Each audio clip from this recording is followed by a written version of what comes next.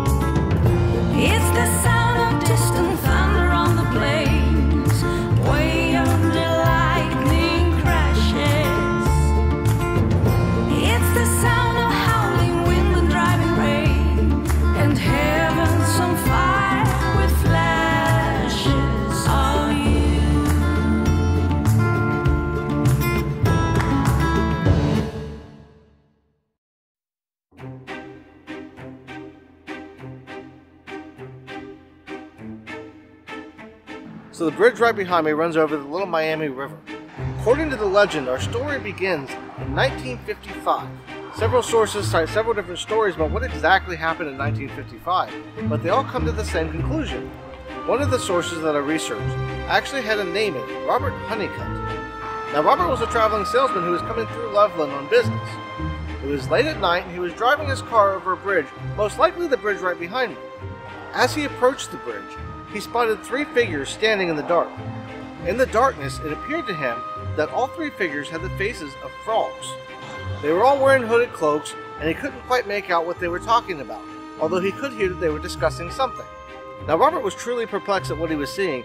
He wasn't quite sure if he was just imagining things, or maybe just the shadows he couldn't see very well in the dark, so maybe it was something that just with the way the shadows were falling. He wasn't quite sure.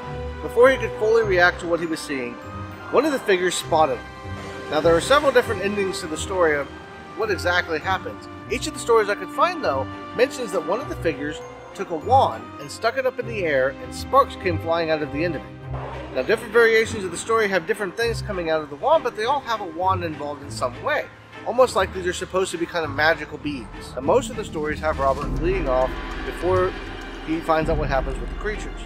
Some of the stories, however, actually have the creatures jumping over the side of the bridge after throwing sparks or some kind of light out of the end of the wall. But where the legend truly takes off is in 1972.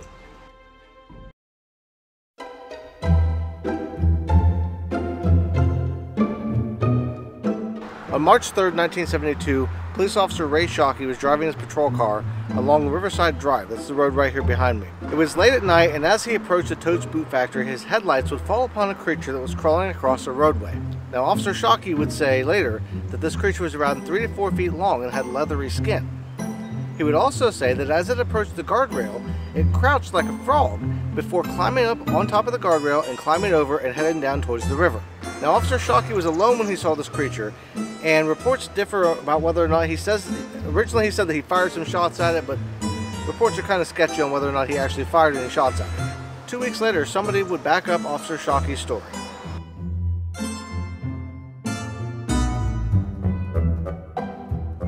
So about 2 weeks after Ray Shockey saw this creature, Officer Mark Matthews was heading down the same stretch of road late at night when he too would have an encounter. His encounter was pretty similar to what Officer Shockey had reported, with one exception. Officer Matthews said he had also fired 3 shots at the creature.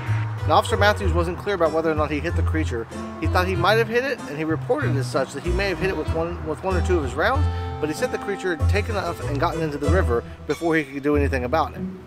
from that point on, between 1972 and 2016, not much would happen. But in 2016, there was another sighting that would shed a whole new light on the story and forever change the story of the Loveland Frogman.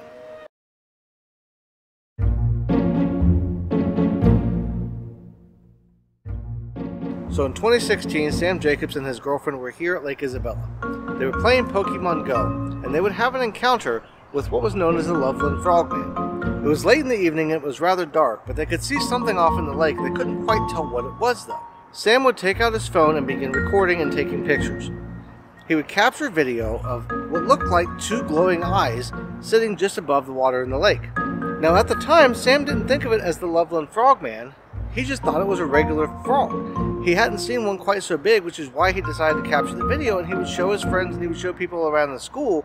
Now at the time this was a rather big deal, and local news outlets would start trying to report on it, and they would track down Ray Shockey, who at this point had moved down to Florida, and they would ask him about his original encounter with the Loveland Frogman in 1972. So this is where the twist of the story comes in. During the original couple of sightings in 1972, Ray Shockey and Mark Matthews had gotten a friend of theirs to draw up a mock image of what the creature looked like. They then took that image to the Cincinnati Zoo, and they had a zoologist look at it and try and tell them what he thought it looked like. Now at the time, the zoologist at the Cincinnati Zoo said that the creature to him looked a lot like the creature from the Black Lagoon from the recently released movie. Fast forward to 2016, when newspapers and news outlets were tracking down Ray Shockey, and it would wind up that he would admit that he had actually hoaxed the whole thing.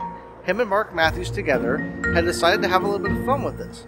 The truth, from what he said, was that he had actually seen something on March 3rd, 1972, and he wasn't sure what it was, but he had told Mark about it to keep an eye out for something in the area. 2 weeks later, the sighting that Mark had actually taken place, and he had actually fired at the creature. He would wind up hitting and killing the creature, and then putting it in the trunk of his car and taking it back to the station to show Ray. When he showed it to Ray, Ray would confirm that it was the creature that he had seen. But what they realized was it wasn't a frogman. It was actually a very, very sickly looking iguana that was missing its tail. The most likely explanation is that somebody in the area had decided to get an exotic pet and couldn't care for that pet anymore and had let it go. Now, being in March, you would think that it would be kind of difficult for iguanas to survive in the area because of the cold. And actually, it would have been very difficult, except for the fact that near the boot factory where it had been seen, there was actually an exhaust vent down near the river. And that's most likely where the iguana was living at, and it was helping to keep it warm through the cold nights and the cold days. But even with that heat source, it was very frail, and it's surprising that it lasted as long as it did. Now, what Ray and Mark decided to do with this, instead of just tell everybody, oh yeah, it was an iguana, they wanted to have a little bit of fun and play a little prank. They never really expected it to get that big. It did get big enough though, and Loveland got famous enough for it, that in 2014 there was actually a musical made called Hot Damn It's the Loveland Frog. And that musical was actually presented at the Cincinnati Film Festival in 2014.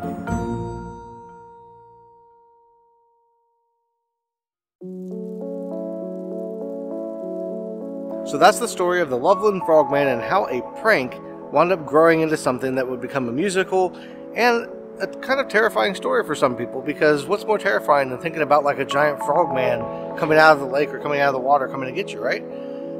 Other than some of the other things that we've got coming up in the Cryptids series here. So I do want to make a real quick announcement before I end the video here. Just because some of you that have been around for a while may have noticed that recently the number of videos on my channel went way down. I had over 100 videos, and there was everything from cemetery chats to creative stuff and photography videos and that kind of stuff on the channel. So what I decided to do was make these Legends and Tales videos the primary focus of this channel. So my goal is to have a new video out every other Friday. The next few videos are going to be solely focused on cryptids. So I've been planning on covering a lot of the cryptids around Ohio, because Ohio does have a lot of really cool kind of creature stories. So I wanted to cover all of those. But I'm also changing things up a little bit. It's no longer going to be just Ohio Legends and Tales. From this point forward, it's going to be Legends and Tales. We're going to start with finishing off Ohio through the rest of the year, and then we're going to wind up, going around to neighboring states and kind of picking more stuff up. The cemetery chats that I've been doing aren't going away. They've actually moved to a new home.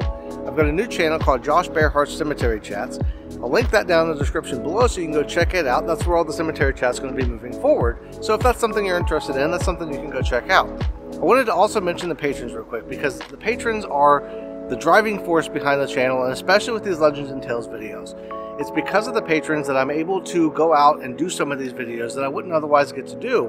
And so I want to thank everybody that has signed up for the Patreon. I'll put all the names up here. If you're interested in signing up, you can get things like early access to videos, behind the scenes content, and so much more. There's a lot of different stuff, so go check that out if that's something you're interested in. It helps out the channel a ton, so go check it out. But with that being said, I think that's probably going to do it for this episode of Ohio Legends and Tales. What did you guys think of the Loveland Frogman? Do you think that it's possible that something like that could even exist? The plan for the next episode of Ohio Legends and Tales is going to take us up to Lake Erie for something of a lake monster. So stay tuned for that. That's going to be coming out in a couple of weeks. I want to thank you all for watching. Everybody have a great rest of your day, and I'll see you in the next one.